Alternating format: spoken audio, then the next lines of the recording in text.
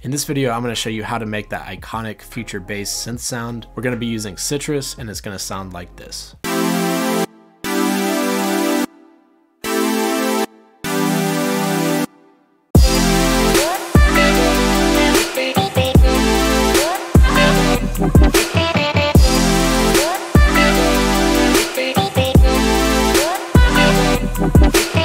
What's up, my producer friends? It's David with another monsterproductions.com. I'm back with another Sytrus sound design tutorial. This is another requested sound. The concepts that we're going to be talking about in this tutorial really honestly translate to pretty much any synth that you want to use. Now, if you're brand new to sound design, a while ago I did do a short series. It's just 2 videos, and really the first video is the main one that you need to watch, but it's basically an introduction into synthesis and sound design. It's going to go over all the basic fundamental stuff, kind of like the sound design theory stuff that you need to know. So go check that out. I'll be sure to leave a link in the description of this video. If you don't know, Sytrus is a stock FL Studio plugin. It comes with all versions of FL Studio from the producer edition onward. So as long as you have at least the producer edition of FL Studio, you'll be able to follow along with everything in this tutorial. And without further ado, let's get straight into it.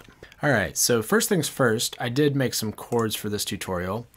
So if you guys want to pause the video and just sort of copy the chords that I have here, it might help you follow along. But what I have is just a very simple future-based chord progression. Sounds like this.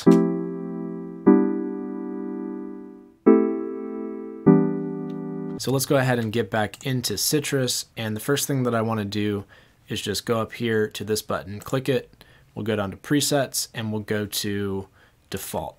This is going to get us an initialized preset, which is just a sine wave. It's going to sound like this. So making this particular future-based sound is actually probably one of the easiest sounds that you can make. It's basically just a saw wave with multiple voices on it, and then we can tweak it, potentially add effects, and do various things to make it sound better and maybe a little bit unique. And so the first thing that I want to do is go to where you see the sine wave here. We're going to right click it and we're going to go to saw. Now this is a saw wave. It's going to sound like this.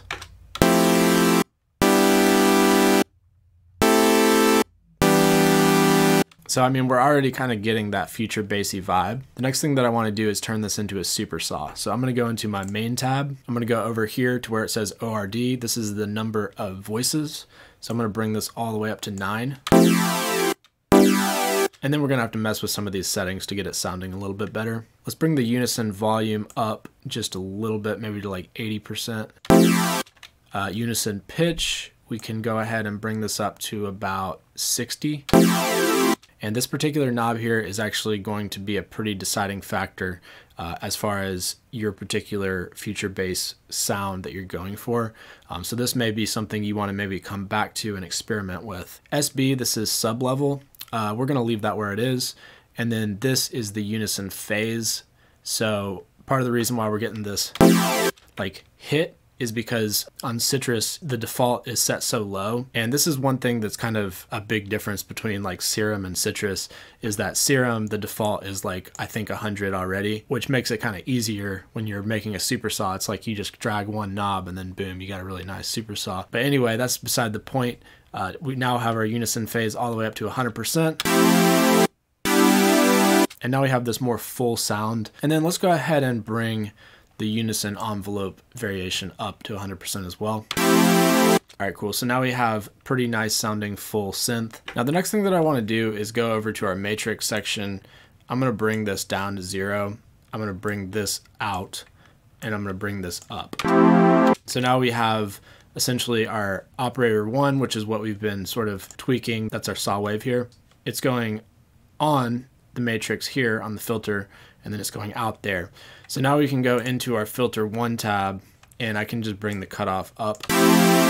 So now it's basically, we have our super saw again, but we have the flexibility of messing with the cutoff, and potentially we have a filter that we can play with if we want. So at this stage, it might be worth experimenting with some of the effects that Sytrus has. They don't have much. They basically just have reverb, delay, and chorus. But by default, it has a chorus set, and just adding maybe a little bit, maybe like 30% or so, can change the sound of it a little bit, maybe make it sound a little bit better, depending on what you're going for.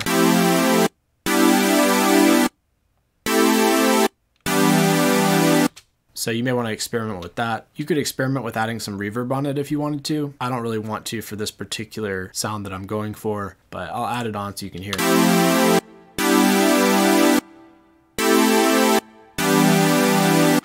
You know, I actually kind of like that. It's really subtle because I only have the effects going up to 30%. So I'm going to leave that as is actually.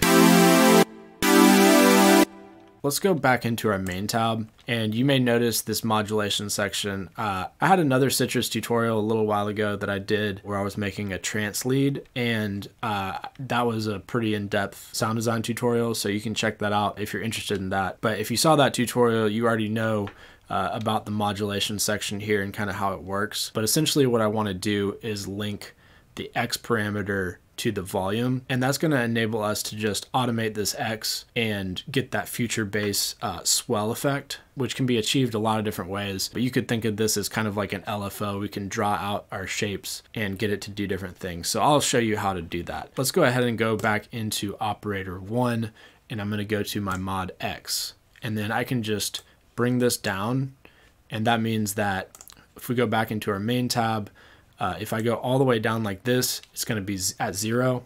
And then if I go all the way up like this, it's going to be at 100%. And this is linked to the volume. So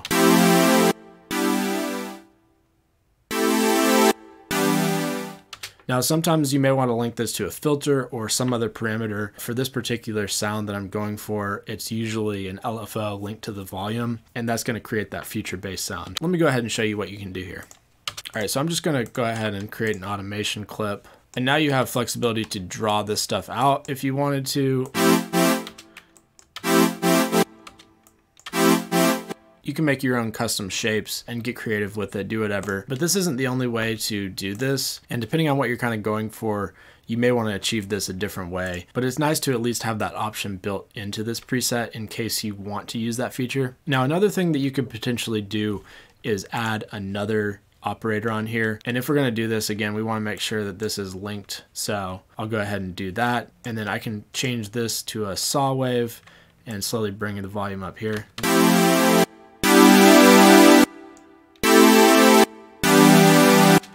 And then what I would do to just make this sound different is bring this down maybe an octave or something. Or maybe we want to bring it up an octave.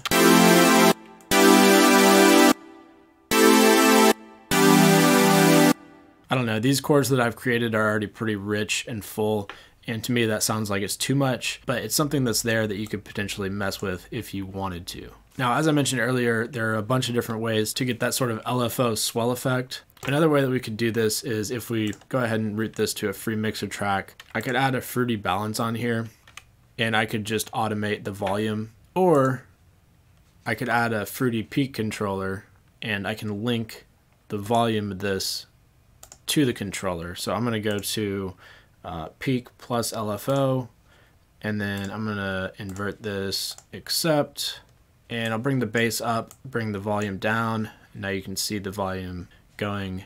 I guess we could do this the opposite way too, whatever you want to do. And then we can just adjust the speed, and that changes the speed of the LFO.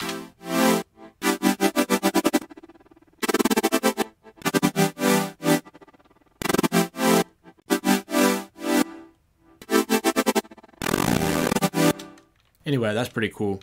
So just a few options to play with there. You may want to experiment with this and try some different wave shapes as well. Sytrus makes it pretty easy. Here, let's go ahead and mute this stuff.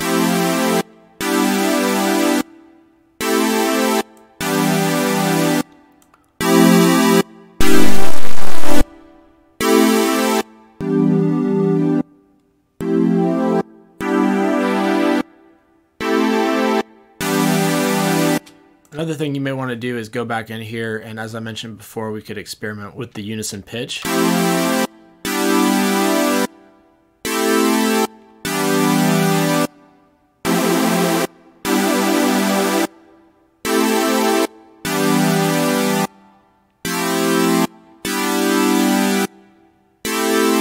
So up to you what sound that you like there. Quick announcement before I wrap up the video. I've been working on redoing my website, and it's finally live. I'm going to be doing an update video at some point soon where I go into a little bit more detail about it, but I just wanted to mention it really quickly. So far I have 2 products for sale on the website. One is a retro preset pack for Serum, and another one is a melody loop kit for trap and R&B. So if you guys want to check that out, be sure to head over to anothermonsterproductions.com. There'll be a link in the description of this video if you guys want to check it out. I'm going to be releasing more kits as soon as I can, so if there's not something that interests you at the moment, I'm sure there will be in the future. Obviously, all that will help support the channel. If you like the video, be sure to hit the like button. If you're new to the channel, consider subscribing. I do a lot of FL Studio production tutorials and production tutorials in general, and specifically some sound design tutorials within FL Studio as well. So until next time, I will see you in the next video.